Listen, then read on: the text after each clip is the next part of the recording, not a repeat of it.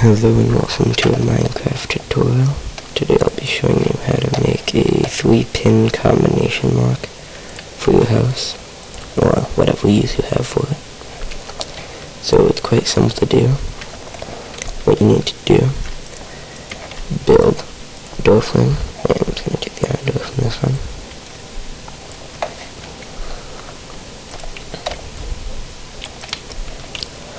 And then you want to bring it out to about 6. Like that. Then from the second to the door, you want to place one there, there, there. Now, depending what you want to make your combination, so it'll be like, if these two are the ones that actually open it, you just make it with redstone torches, A and C there.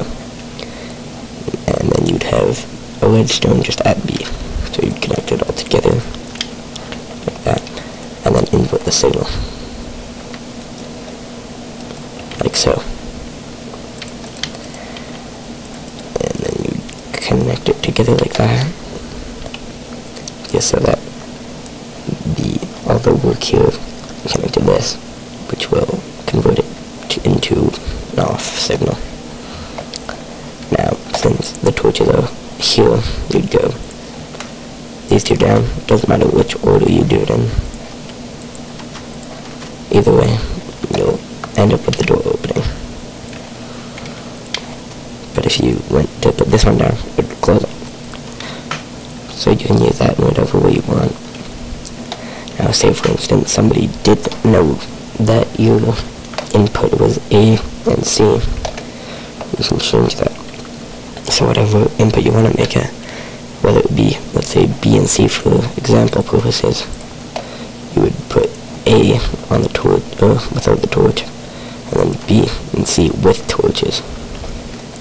So now B and C is your new combo. You can also extend this if you wanted. So now B, B, C, and D that you have to put as your signal, because I put a torch there instead of just wire.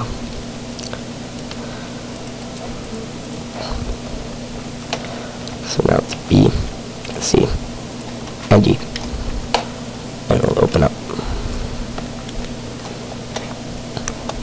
So thank you for watching. Please make sure to thumbs this video up, subscribe, and comment.